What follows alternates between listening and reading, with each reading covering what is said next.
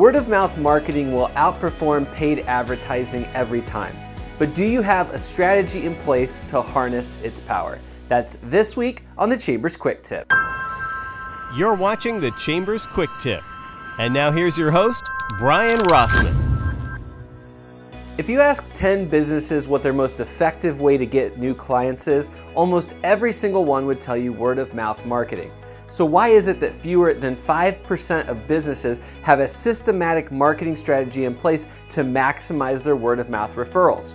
When you think about that concept, word of mouth marketing, the first part of that, word of mouth, is the part that you don't have any control over. And whether it's good or bad, positive or negative feedback, it's happening to some extent already right now. But the second part, marketing, is the one thing you can control. And in fact, when done correctly, it can become a never-ending source of new clients.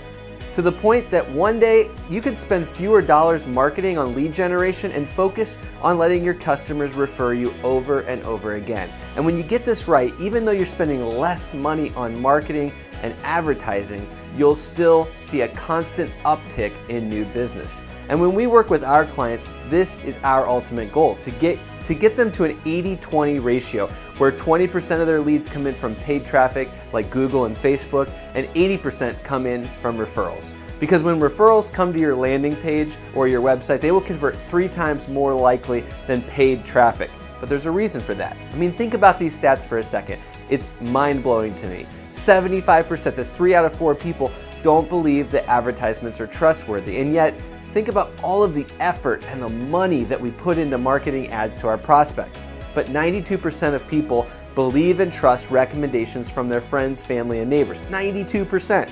And if you think about it, when you're looking for a product or service, what do?